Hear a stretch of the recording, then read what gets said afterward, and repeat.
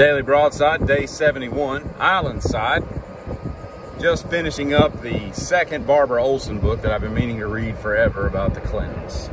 Two people who are absolute, entitled, elitist douchecocks. I mean, they couldn't be worse people. They really can't.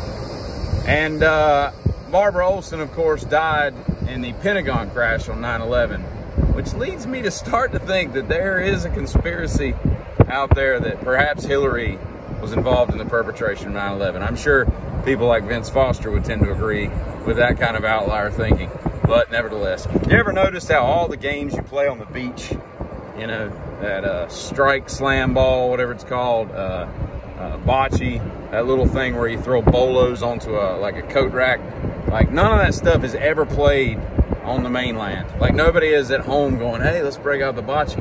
They're only reserved for beaches. It's kind of weird. I was in Dollar Tree the other day, and I don't really know why, but while I was waiting, I was looking through the dollar bin of CDs. And I know a lot about movies. I'm pretty well versed in it. I searched through that whole thing. There was probably 120 of them. I didn't recognize one single title until I got to Men at Work with Emilio Estevez and Charlie Sheen, that 80s movie. That was it.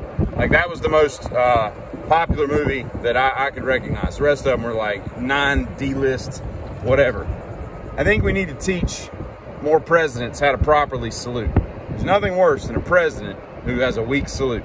I don't care if you get somebody with some military training to give a little 5-minute refresher course, let them watch Al Pacino and Sin of a Woman. I don't know, but something needs to give. A little bit more respect given to those people, all right? And dear police chiefs and deputies and sheriffs and other people in charge of agencies, sometimes you screw up. You got to admit it. You can't hide this stuff.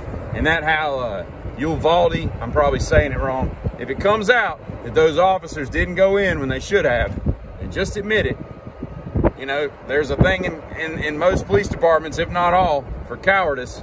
Fire them, demote them, get rid of them, somehow punish them, whatever, deal with it in training and move on.